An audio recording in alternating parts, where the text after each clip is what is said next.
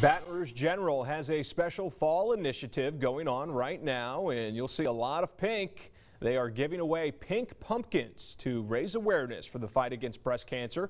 These pumpkins are not painted. They are cultivated specifically to support breast cancer research, prevention, and honor those survivors. So far, I think it's been phenomenal. I went to the gym this morning and people were talking about the fact that there was this pumpkin patch at the General. What was it all about? So a lot of buzz being created, both at TV like you or social media. Well, these pumpkins are free while supplies last. Baton Rouge General started with about 3,000 pumpkins, but they are going fast, as you can imagine.